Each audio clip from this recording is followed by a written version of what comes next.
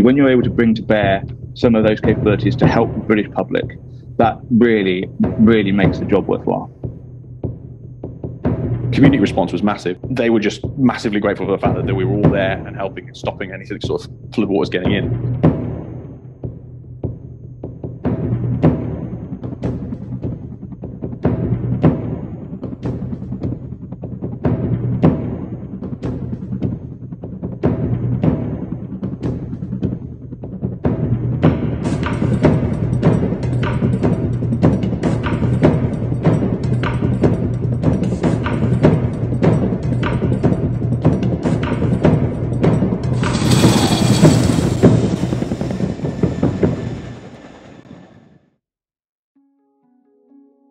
So you can put a company on the ground with 3 Chinooks, which is quite remarkable.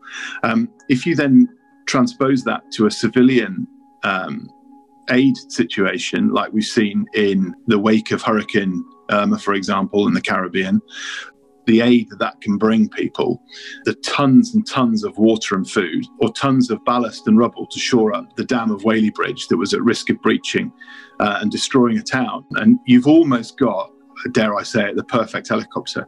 If it weren't for the Chinook, we wouldn't have been able to shore up the dam at Whaley Bridge because of the speed at which we could get and the amount of aggregate that we could put onto that dam in a relatively short space of time.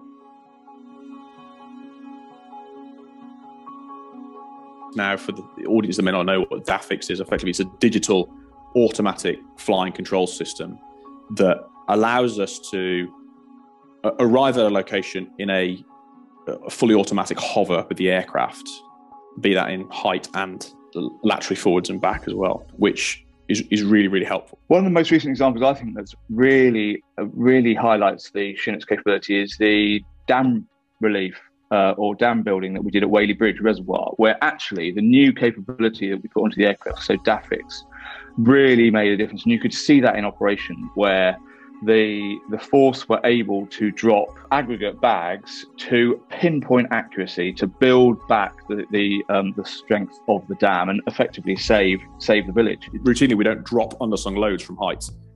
You've certainly done it wrong if that's the case. But this was an opportunity where we were in the hover over a dam and allowing our guys to drop bags of aggregate straight into this well that had appeared. And we were picking them up from a road location, which meant that the guys were filling them as soon as we could pick them up. And we were doing it for pretty much a solid 24, 36 hour cycle, pretty much.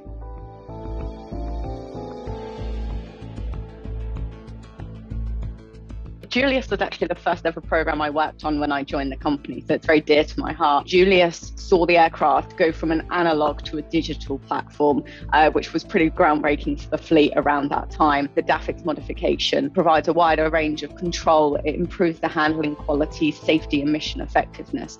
The DAFCS upgrade particularly allows pilots to hover in place or land in situations with limited visibility, and is the most invasive modification performed on the UK Chinook to date. And the evolution was remarkable.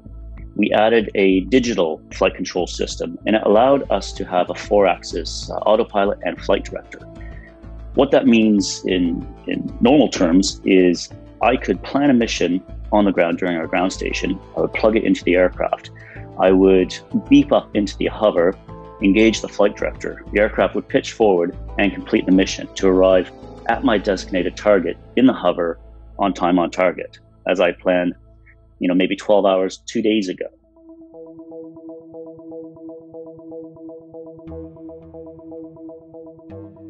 I would say it was the most important rotary aircraft out in Afghanistan by a long shot. Yeah, for what the Chinook facilitated out there was so important because of the area of operation, because of what it was, how it was, and how we were spread out. But to resupply all those multiple destinations, it couldn't have been done without the Chinook helicopter. And for that reason, underslung loads were maybe, I think of a peak of one operation, we constructed 30 in one day. Various natures, so they can be very simple. There could be a pallet of water in a net, or there could be a complex vehicle load slung, etc. Whaley Bridge obviously was what we call SULBs, single-use lift bags. And obviously the platform itself is, you can still internally load. You can land on, you can load personnel, or you can load equipment inside the cab. It can then lift and then be hooked up.